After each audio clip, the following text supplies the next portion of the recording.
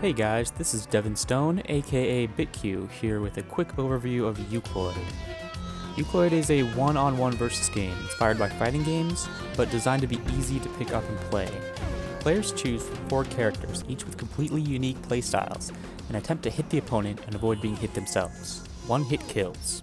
The game is controlled via an Xbox 360 gamepad, with an emphasis on using both analog sticks. Characters collect shards and use their regular attacks in order to gain meter for special abilities. Alright, let's take a look at each of the 4 characters.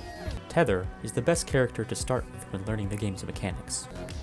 Tether attacks with a gravitational ball that can be thrown with the right analog stick. The ball will bounce off of walls, other balls, and can be affected by the enemy's abilities. To quickly recover the ball, Tether can execute a pull by flicking the analog stick in the opposite direction. Like all characters, Tether gains meter by collecting the green shards that spawn in the center of the arena.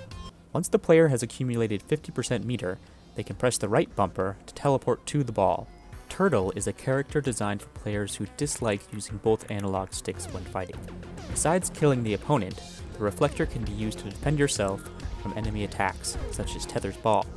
With 50% meter, Turtle can press the X button to use a more powerful EX reflector. The EX reflector has additional speed and range, as well as certain special properties. Experiment to find out what these properties are. The super reflector costs 100% meter and is used with the right bumper. It has even more range and speed than the EX reflector. Demon is often thought of as the game's wildcard character. Players control 2 independent characters, the attacking demon and the defending vessel. The vessel represents the player themselves. Use the left stick to move it. The speed is slightly higher than other characters.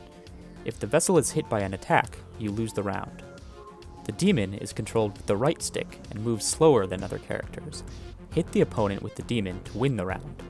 With 50% meter, the player can swap the positions of the demon and vessel with the left bumper. Use this to escape pressure and surprise your opponent. With 100% meter, players can channel the demon. This freezes the vessel in place, but makes the demon move much faster. Gemini is the most difficult character to use. Like Demon, Gemini players control 2 characters, called nodes, each with one of the analog sticks. Both nodes must be killed before the round is lost, and the nodes respawn after a short time.